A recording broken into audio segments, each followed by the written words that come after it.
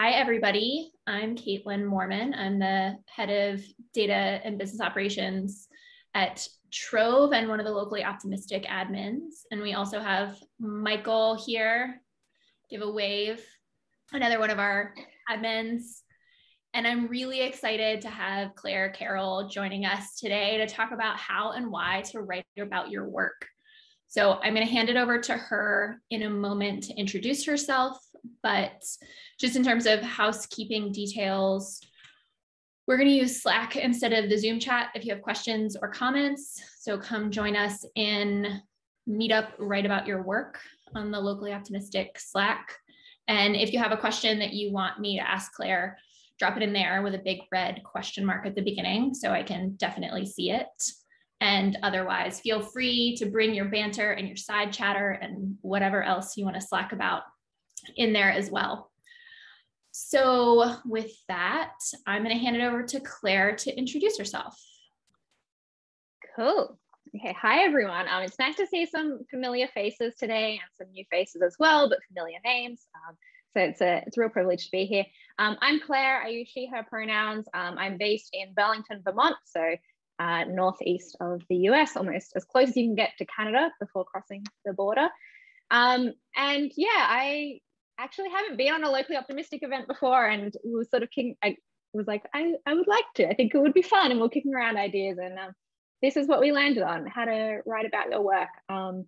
I felt passionate about talking about this topic because I think it is a really, really valuable skill. It's one that I got to really hone in my last role. So a very quick introduction to what I used to do and how that intersected with this topic. My previous role, I was the community manager at DBT Labs, formerly known as Fish Analytics. And in that role, I did a ton of writing. I did a lot of writing on Slack, answering people's questions. I wrote a lot of the technical documentation in sort of like the brand voice. I wrote a lot of opinion pieces, marketing pieces.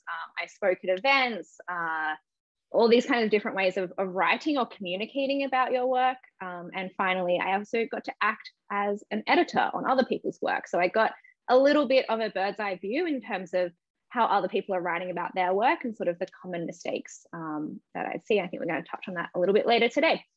One thing that I kind of teased at on Twitter, and I'll echo it back here though, is I was not always a good writer. I actually studied engineering because I wanted to do math and science, and I didn't want to do any of these, English-based subjects. And they make you do an engineering communication course in first year engineering, and I scraped a D- in that course. And so I wasn't very good. Like, that was 10 years ago, but this is a skill that I've had to really, really practice a lot. But I think that that means that I may not be the best writer in this room, but it does mean that hopefully there's a few things that I've learned along the way that if you're someone that's looking to improve your writing, because I've sort of gone from there and gone in a general upwards direction, hopefully there's a few things that I can share today. Awesome. So why don't we start there with that general trajectory, which seems like a relatively steep one, and how you went from a D- in technical writing to not just kind of doing this as part of your job, but actually doing it voluntarily as well for yourself. Oh yeah, I also write on my own blog post, my own blog now as well. So I guess at first, when I sort of did that subject, first of all, I also think that subject was one of those subjects that was outdated. Like, they were testing the wrong things, in my opinion, my defense a little bit. But I also it was sort of both. I wasn't a great technical writer, and they were testing this way of technical writing that was very, very formal. And when I first left college, I probably didn't get much better then. And it wasn't until I actually got exposed to really good writing in my first startup job, which was a small startup called Uber. And they had a huge email culture that actually I started to see how impactful really well-written communication was. A lot of TLDR, the first time I ever saw that, and who's on BCC and who's on CC. And I think it was because they were using HipChat at the time, and HipChat was so awful that we just defaulted to email communication. very much communication that had to, you know, be sent worldwide as well, which I think is something that we are sort of dealing with more this year than any other year. Sort of, you know, a lot of asynchronous work, crossing over different time zones. And I think I started to like hone one very small skill, which was how to write a good bug, simply because if I wrote a bug from the Sydney office that the San Francisco office was looking at when I was asleep, it wasn't going to get addressed unless I wrote that bug report extremely, extremely clearly. So there was this just like really good feedback loop that was almost like no feedback. You know, if you haven't done a good enough job, we're not going to reply to this. We're just going to say, please be clearer. And then another day goes by until you get a response, and another day and another day. So it was sort of in that first job and like exposure to really well-written communication, but also sort of learning the hard way and not doing a good enough job the first few times, where I started to build a little bit of those technical writing skills. I did write notes for myself, everyone. So I'm just checking if there's anything else I want to touch on. Oh yeah. So through that, like I started to become like a ruthless self-editor, maybe too much. Like I just will edit myself a lot, and do a lot of iterations of things that I was writing there. And then a couple years later, when I started to inhabit like more of the role of the data analyst, that was when I started to write like some of these more technical articles. If you look hard enough, you'll find some discourse posts on like the Looker discourse, which I think I would cringe at today. But just sort of, you know, whenever I did something that I was like, this is cool, I want other people to, like, hopefully other people find this valuable, but it was also a little bit of like, I want to show off this thing. I went ahead and started writing it. And yeah, I think some of those old posts are probably terrible, but you know, practice doesn't always make perfect, but practice gets you better. So just a lot of practice between then and where I got to now. Then like in my last role, the thing that, you know, was so helpful, and I think that was the big step change for me in my writing, was that I got to work with an editor. Like I had people on the team who were better writers than me, who could give me really clear feedback, who you know, knew the subject matter that I was, you know, writing about. That can be really hard when you work at a startup and you want to write an engineering blog and someone from marketing reviews it and they don't know these data things. And I was really lucky where like the CEO of the company was a former marketer and a fantastic writer. And we soon had a like head of marketing come in who also acted as a really great editor. So some of like, you know, having a great editor, obviously that's not available to everyone. I also like I also read a lot. I read, you know, the data science roundup, and I would bookmark the articles I loved and then try and go back and reverse engineer, like, what are the things that I love about this? I, you know, read a couple of books, and I'll put links in the Slack in just a moment if I get to it. Like Sense of Style by Stephen Pinker, I think it was one of them. And the other one is like an engineering communication. Went back to like the original subject, tried to make it better. And those books helped formalize things that I'd started to internalize, that like, you know, like I'd started to realize like, oh, I like it when the headings are really clear. And then that book was like, make sure your headings are really clear. And I'm like, oh, I'm on the right path there. So tons of different things all at once. It is hard to isolate which one of those things was the biggest help, but a lot at once. So to get a little more specific on that, as you look back at your sort of older work, where are the parts of your writing where you've seen the biggest change in how you write and the biggest growth? Yeah, I think a lot of my early writing was from the voice of someone trying to show off what they'd done and like being a little arrogant about it. And I think I've tried to really sway the other way, of like being empathetic and understanding, you know, someone else might not get this on the first go. And, you know, not that like I'm smarter than you for like knowing this thing that you don't know, but instead like this is a gift and I'm really excited to give it to you. That sort of, I think when I look back at some of the stuff that I cringe at is the biggest change, is where was writing for, you know, the sake of showing off instead of teaching, I guess. it's funny to even think of that. I haven't read any of your early writing, but I think of you as such I'll find some. An empathetic writer who really kind of breaks it down and understands where people are coming from. So well done. Thank you. A question from Josh that's somewhat related to this. Do you have any tips on reverse engineering writing that you like, and looking at something from someone you really respect their style and getting yourself closer to that? Yeah, definitely. I kind of mentioned that I would reverse engineer articles that I liked, but I also, towards like when I got more comfortable with that, would start reverse engineering things that I didn't like, or editing articles that didn't make sense to me. Just as like, yeah, and sometimes these would go nowhere. Like I would just read something and be like, oh, this could have been better. And would try to isolate, like, why isn't this clicking for me?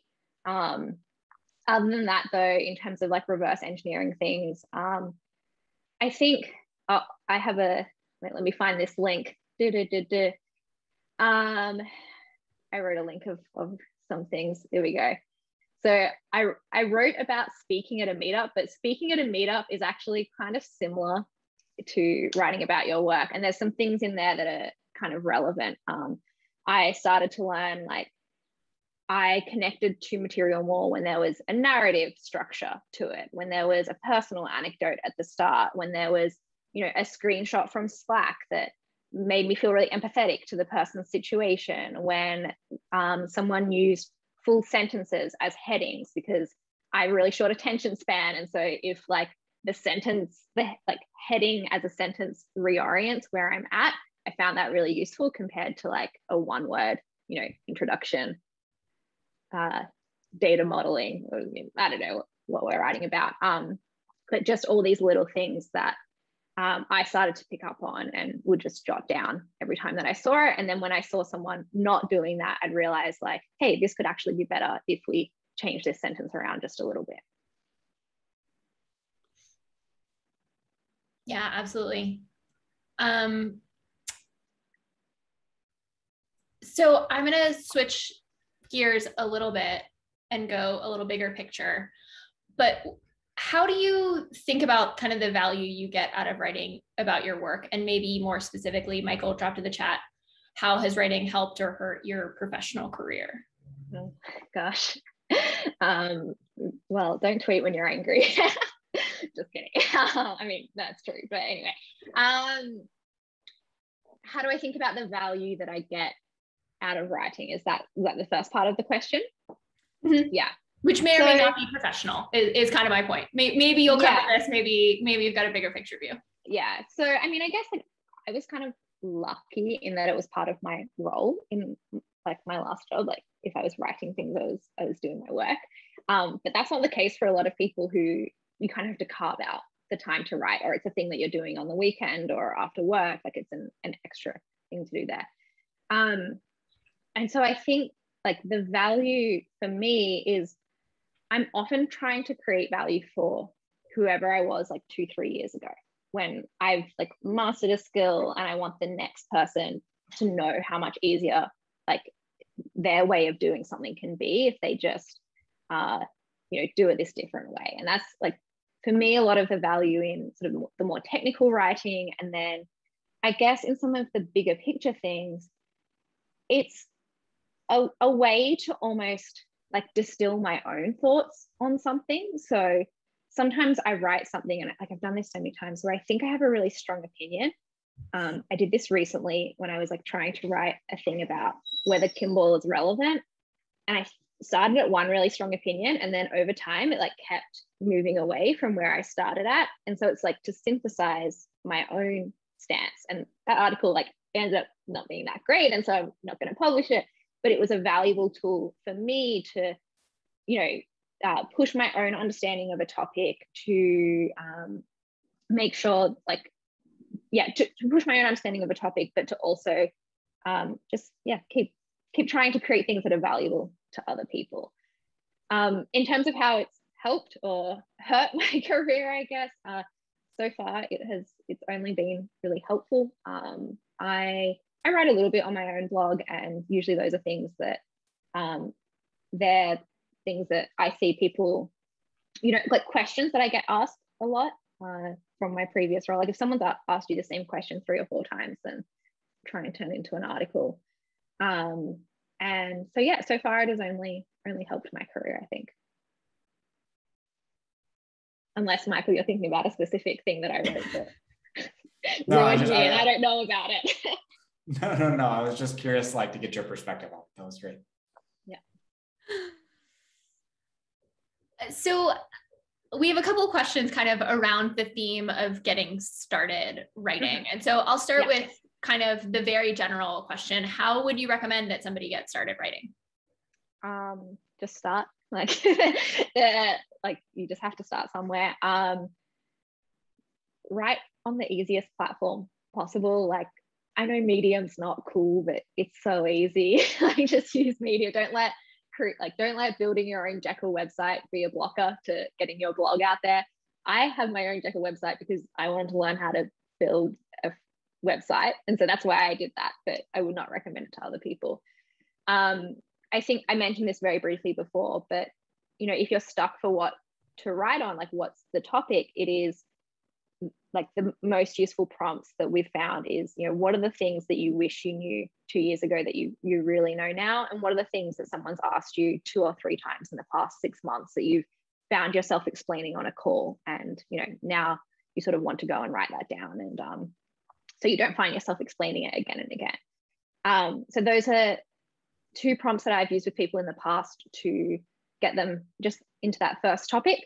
I find it easier to start with technical writing, little projects that I've worked on, and sort of, you know, rather than trying to go for big thought pieces, like when the data industry is doing a lot of naval basing at the moment, and I'm like not getting involved in that because that's not the space that I love to write in. I love to write in like content that's really actionable and practical to people today. So and I love reading that content, though. I will be very, very clear. So don't be intimidated by the level of discourse that's happening out there.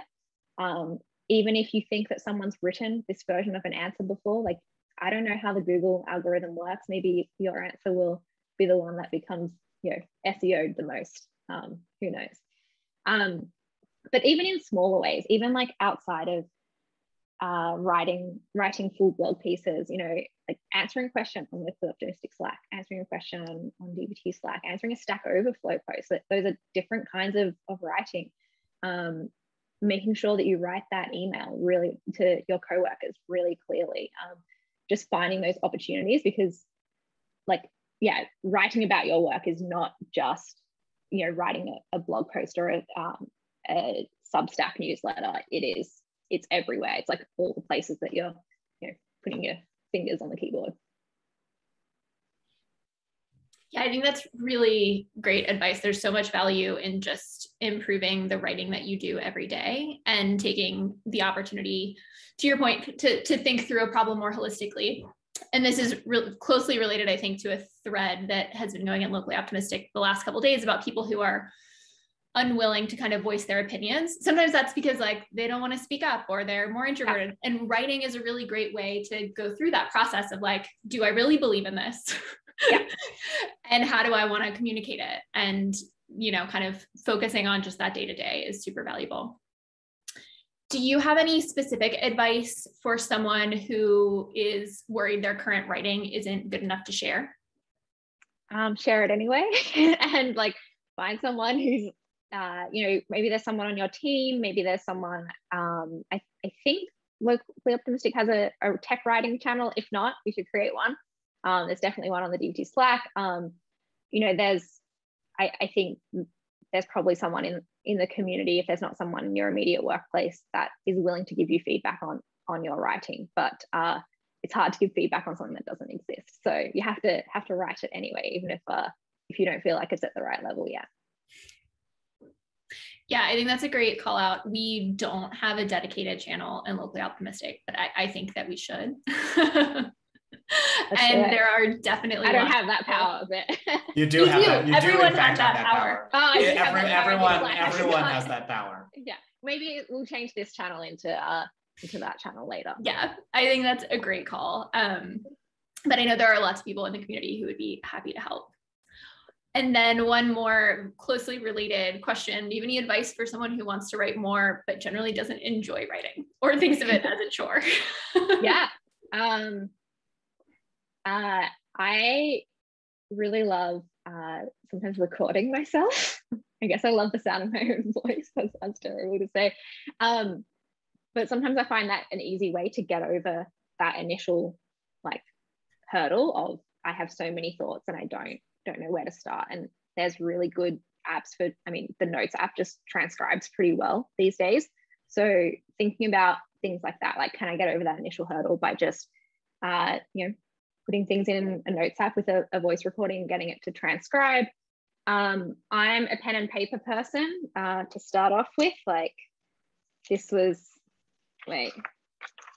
these are my notes I'm writing about your work.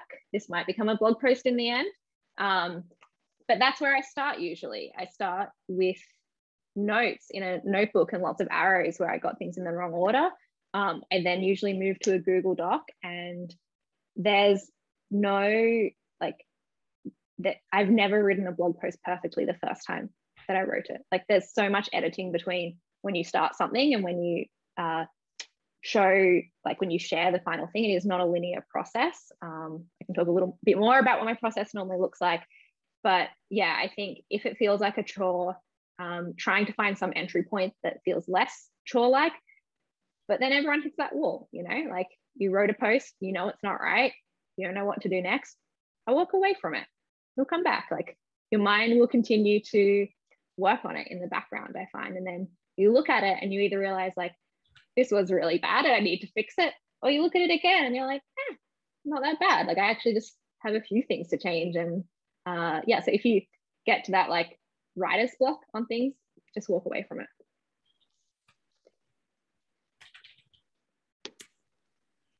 Yeah, that moment to look back is really helpful. It really unblocks a lot of things. Next question from the audience. I'm like basically not even using anything I prepped because you guys are amazing and you're just feeding me all the questions. It's beautiful. But how do you prioritize the quality versus quantity of your writing? And which do you think of as more important? Earlier on, I definitely prioritized quantity. Like I kind of just, I saw someone say something recently. I don't know if this is true, but I like the analogy if it's not true. That like there was two classes of potters and one was told to go for quality and one was told to go for quantity. And the class that was told to go for like, quantity of bowls or whatever ended up making better quality bowls as well. And it's like, I hope that's a true study because it's a nice analogy. Like when you need to improve quickly, quantity is going to get you there faster than trying to make fewer really good things. I'm now at a point where I'm going to go for quality over quantity. Like I kind of have a somewhat of a brand attached to my writing, and so I want to make sure the things I put out there are pretty good. And so I don't write all the time. And I wrote like a small thing the other day, and I was like, this was an easy thing to write, but it wasn't that good, and maybe I'll take it down later. I don't know.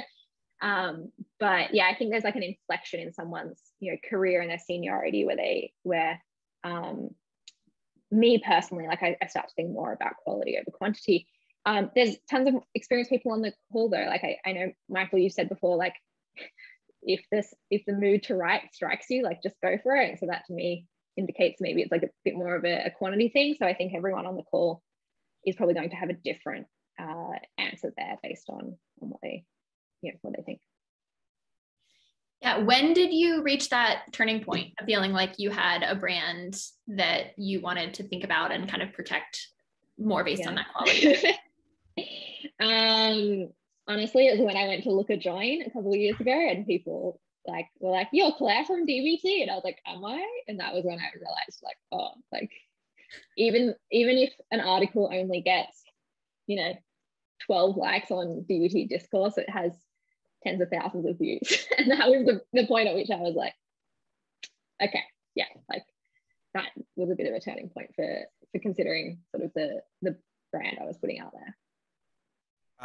Can I quickly jump in to comment on the quantity versus quality?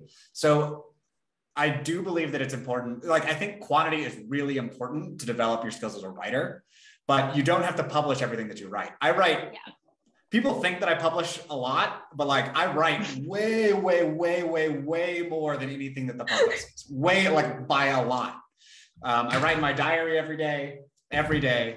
I write very long emails to friends about random topics or things that I'm thinking about, multiple hundreds, thousands of words in emails that are things that I'm thinking about. And that quantity really helps me flex the muscle of writing and developing my perspective, as Claire was talking about. And then also just like getting better at communicating clearly. And so when it comes to things that I do want to publish to a broader audience, like, I'm generally selecting from ideas that I've already worked out, writing them down in other formats. So I think that that's quality is very important if you want to, especially once you have a bigger brand and you want to make sure that people come to trust you as a source and they come to expect high quality writing from you. But I personally write so much more than what eventually gets published. And I think Claire, you sort of alluded to doing that as well. But so that's how I think about that balance. Yeah, that's really, really useful. Thank you. Yeah, that's a great call out. And also I would encourage people to think of kind of the way that this compounds over time, sort of like you're building your view of the world. And at first, you kind of need to build quickly to feel like you're making progress. And then over time, you realize oh, people are still reading Michael's analytics engineering blog post constantly. Like, this is years old, but it still is adding a lot of value to the world. And so it's less about the incremental value you add with each blog post and more about how you kind of think of the holistic value that you've created, that I think can be really powerful. Awesome. So there are a few questions that are closely related here around process. So maybe we'll start with Will's question, which is a good overview. What does your overall process for content development look like? Where do you start once you've got a topic or an idea? Or does it start somewhere before that? It starts when the head of marketing says you need to write an article on this. No, I'm just kidding. That leads to the worst articles. It starts with an idea, and that's, as I said before, usually that's because I'm, there's something I want to teach the person myself from a few years ago. There's something that I'm being asked a lot of times, or there's things happening in the community, in the current data zeitgeist that you want to weigh in on. And so assuming you have an idea, what does my process actually look like? So first of all, I just write everything down, and whether that's my notebook, whether that's a Google Doc, it is a brain dump, it is half finished sentences, it is, I'll have my cursor here on the page, and then something I'll be like, oh, don't forget to write about that, and I'll jump up there, and when I look back at the paragraph I was halfway writing through, I was like, I don't know what on earth I was writing. But it is just total brain dump mode, everything that I have to say on a topic. And one thing that I've learned with my own tendencies is that I have too much to say on topics, and it benefits my writing to have fewer things to say on a topic. So the first thing is getting it all out there. That's sort of my brain dump phase. That no one should be looking at that for me. When I do that, that's not where it gets shared. The next stage that I go through is shaping. If you're familiar with Shape Up, Basecamp, they have some good ideas, they also have some not so good ideas, but Shape Up is sort of the design equivalent of this. So I take my brain dump and I sort of reorganize it into a flow that makes sense. I try to infuse a narrative. I try to make sure that ideas build on each other. Usually the artifact of that work is headings that describe the paragraph. Sometimes they might just be dot points. Sometimes it's I'm going to put a diagram in here. I'm going to put an example in here. And some of the paragraphs will be fully formed, the ones that are harder to, the ones that I think people won't immediately know what I want to say here, but the ones where I'm no, I can write this paragraph easily, I'll sort of just leave that as a dot point and just say here, I'm going to run through the 4 different marketing attribution types. I don't need to write that out at this point in time, just trying to get that structure. And for me, this was actually a huge turning point for my own writing, was when I became comfortable sharing that with like whoever was acting as my editor. Something that I got to see when I was editing other people's work was like, I was getting what they considered the finished product. And sometimes it wasn't right. Like there was something that was structurally not good about it. And it's actually really hard, like emotionally, to give feedback to someone who's already invested a ton of time in a piece. And so if you are lucky enough to have an editor, as soon as you have that like shaped document that's just dot points and sort of in the right order, try and share it at that point to say like, is the scope of this document like directionally correct? Is this a thing that, you know, you want on your blog? Is it a thing that, you know, is worth sharing? I think like that was a thing that I had to learn, and I've had to teach a lot of people, is getting comfortable sharing your work earlier. And it's at that point that I try to share it. Also at that point, I try to, at the top of the page, I'll write who the target audience is, and what the purpose of the document is. And those things won't go in the final document, but they become really, really useful for like checking my own work. I find it really confusing. I read a book recently about like open source software, where in one chapter, the author explained like what Git was. And then in the next chapter talked about DevOps as though everyone knew what it was. And I was like, I know what both these things are. I'm fine. Like I can read through this, but it was disorienting to me that the target audience had changed. So sometimes just writing it out really clearly at the top of the document can be a great way to like self-check your own work. Also in this shaping process, that's where I'll remove content. That's where I'll go like, I have too much to say on this. Maybe this is a secondary article. Maybe this is a footnote. Maybe this is like a link to a Git repo that demonstrates this whole thing. But yeah, the important thing for me, like if you have someone to give feedback, this is where I would be sharing this. The third phase for me is actually copywriting, going in, finishing paragraphs, and getting, you know, copy edits on that. What's really useful here is learning your own tendencies. I know I use too many exclamation marks and italics. I know that. Like, everyone tells me that. I'm already cutting it down by half, everyone, just so you know. Like by the time you see a post, I've already deleted half the exclamation marks. The classic advice of trying to use fewer words. There's tools like, oh, someone's going to know the name of it. Is it the Hemingway editor? Yeah, I'm getting some nods. Things like that like those things can pass, the copywriting can pass, but you can still have a not great article because the structure was wrong. And so that's why I emphasize getting feedback at the structural stage of things and then finishing off the copy. So yeah, that's sort of my process. In terms of tooling, Barry's on the call. We have a big joke about how we both write posts, which is like, we start in Google Docs because it's really easy to collaborate and have suggested edits and comments in Google Docs. But then we all, like both of us, I think, copy and paste it into Notion because the formatting gets preserved when you copy and paste from Google Docs to Notion. And once it's in Notion, you can export it as Markdown. And once it's in Markdown, the world is your oyster. You can Ghost, Medium, like, you know, a Jekyll website, anything. Like Markdown is kind of the end goal there. So it's a terrible workflow.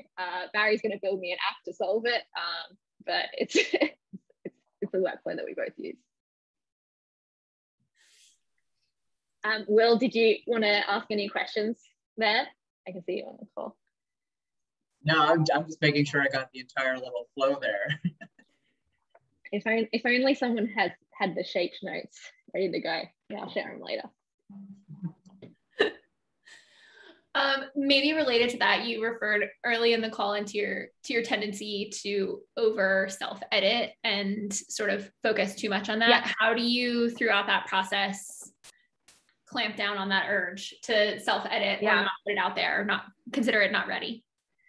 Yeah, I think it's about knowing when that's useful, right? Like when I was not great at writing, self-editing was a really useful tool, but at some point it becomes, you know, editing to make something 10% better, but I've spent 80% of my time revising one sentence. Like there's a trade-off. So in terms of how to clamp down on that tendency, I think it's I don't know if I want to like promote people away from self-editing, but more about like just knowing when to edit and when it's valuable. And I guess maybe looking back, like once you've written a post and thinking about how much time went into this and, you know, was that time valuable, and just building your own tolerance around where should I stop with something from that, if that makes sense. So yeah, like I encourage self-editing, but there's definitely a diminishing returns. And I think the only way to learn the point of diminishing returns is through reflection.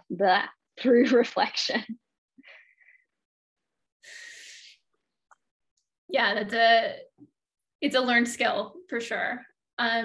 So once it's out in the world, here's another question from Will.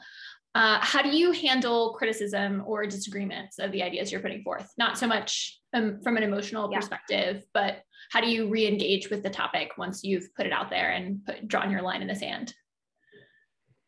I just get every single idea correct on the first go. So I never get criticized. I hope you can tell that I'm joking. I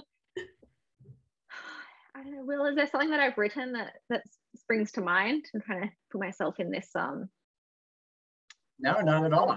Yeah. We're on Slack threads all the time, and yeah, usually we all pretty much are on the same. Okay, so I mean, I think there's one post that I wrote on my own blog about team key results, and that was very much my take on OKRs, is that I had to learn to play the game so that I could then say, this game is kind of silly, isn't it? But me writing the post was me learning to play the game. And I think now that I've a few months on from that, if I were to rewrite that post, I'd have a bit more of a skeptic's eye on it. And so I do have it to go back and try and figure out like, what is the right answer here? Because I did the thing, I followed the process, I learned how to do this skill. And I want other people to know how to do this skill so that they, you know, if they're asked to write KRs for your team, they know how to do it.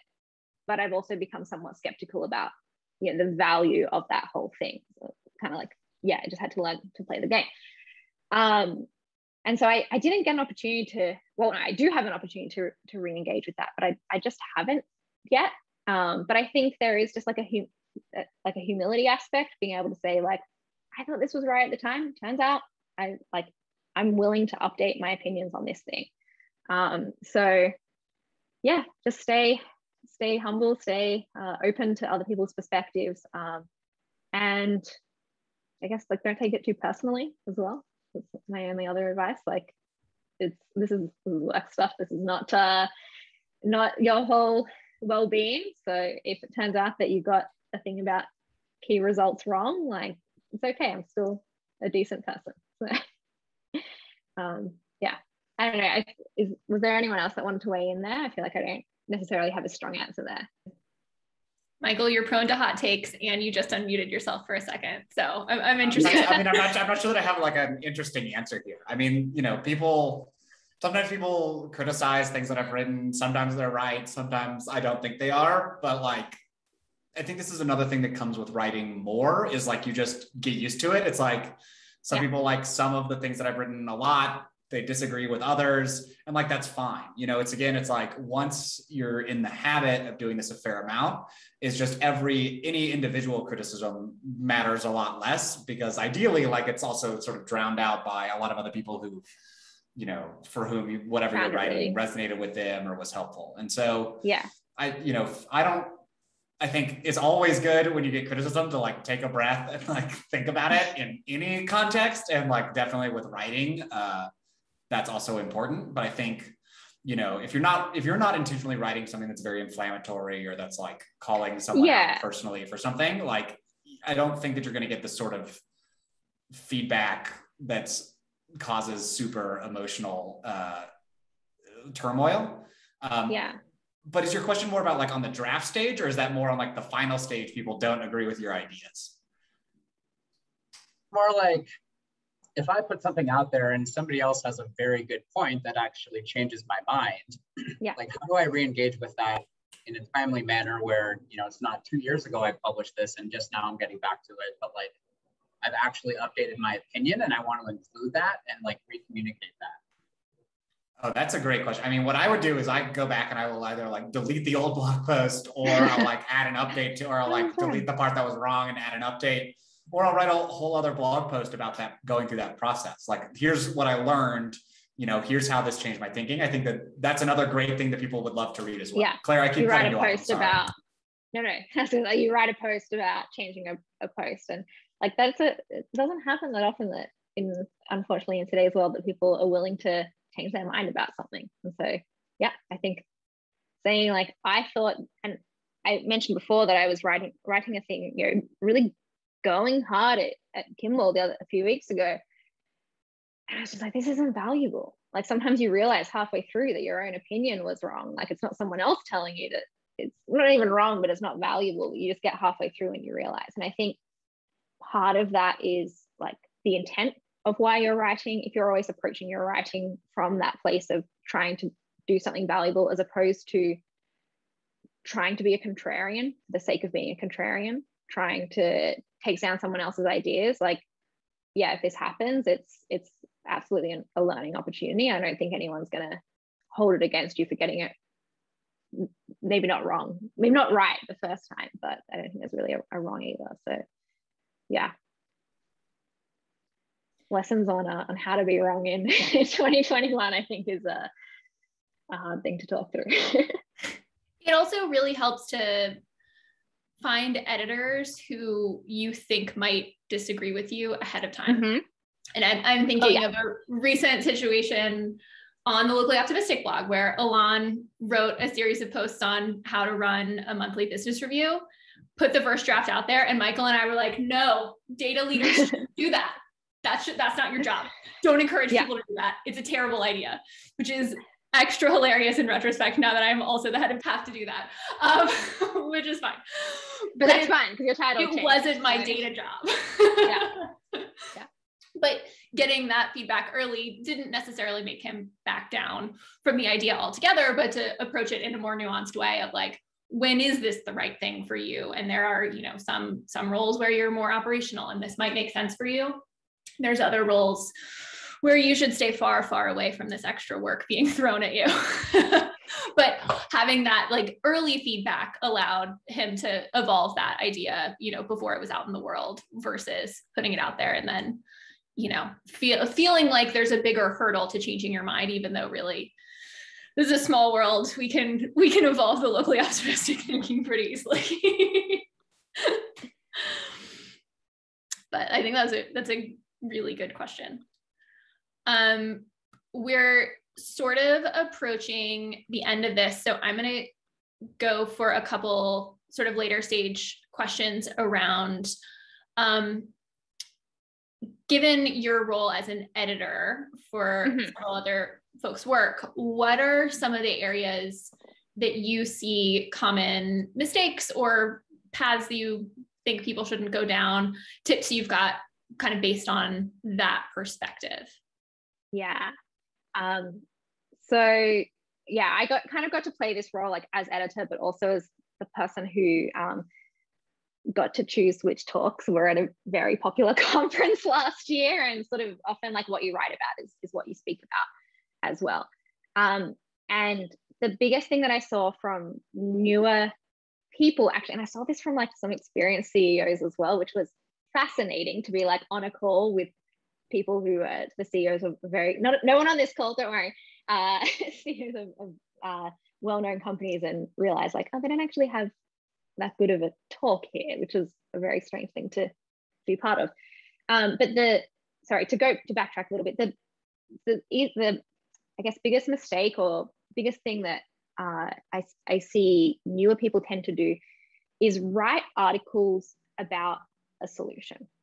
Like the thing that they're writing about is a solution, and they forget to talk about a problem. Someone on this call, I don't know if I should name names, but there's someone on this call who, actually I'm just gonna have to, who does the exact right version of this. Brittany's on this call. If you go to her blog site, she wrote an article recently about like how to automate really hard things, and how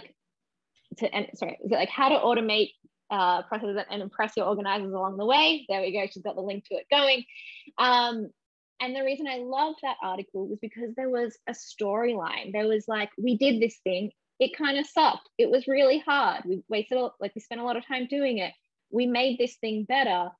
And now like we have, it's made our lives better for all of these things. Now, the thing that they did to make that better was they wrote a macro, like an article DBT macro.